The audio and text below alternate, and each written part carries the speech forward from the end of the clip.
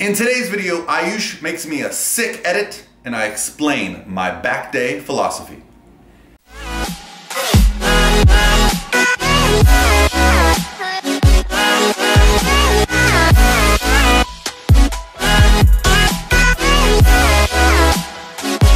All by myself.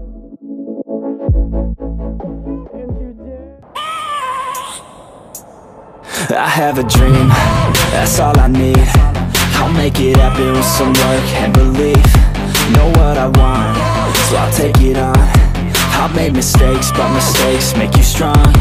Let's break it down for a minute. I want the crown, I'm gon' get it. You hear me loud, man, I'm winning. Yeah, Charlie Sheen will be grinning. These ladies know that I'm sinning, and this is just the beginning. I'm closing in the night inning. There ain't no point in resisting. They want the best of me now, best of me now, best of me now, best of me.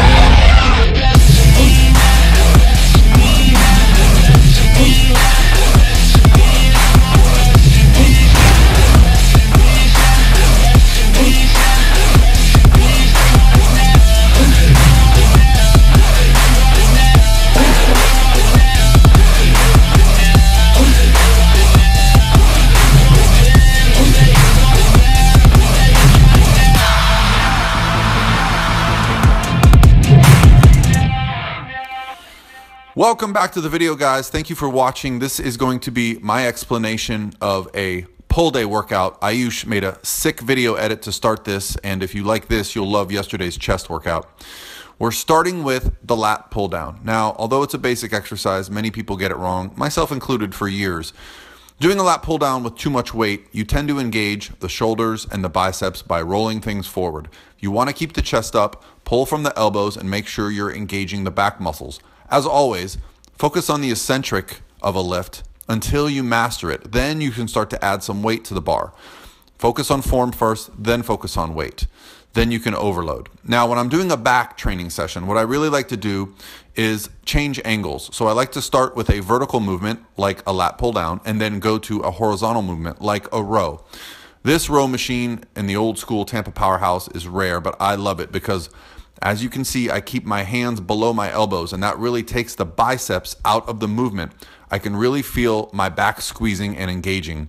And thank you to Core Nutritionals for the sick stringer bra. This is one of my few stringers that I don't usually wear, but you know, I got Aayush here making me look good, so I figured I might as well take advantage. So again, we went from vertical to horizontal. Now we're doing vertical, but instead of a wide grip, we're doing narrow. This is probably my favorite exercise. A lot of people think you go really wide to build wide lats. I feel like you go narrow to build thick lats. The lat pull down from high, you want to make sure you're pulling from the elbows. Then we switch again to another movement going wide. This is a wide high chest row. What I'm trying to do here is engage the back muscles in the upper back, rear delts, trapezius, all the big parts of the upper back. I really like to finish my back training session with a pullover. I feel like it engages the lats from top to bottom. I don't use a ton of weight, but I really focus on making sure I'm engaging the lats all the way through this. If you do this wrong, you will feel it sometimes in your triceps, but if you engage it, you can feel the lat muscles really going and stretching out and contracting. Then I'm gonna finish with a superset because again, this is a pull day. So what I like to do at the end of the pull day is a bicep trap superset.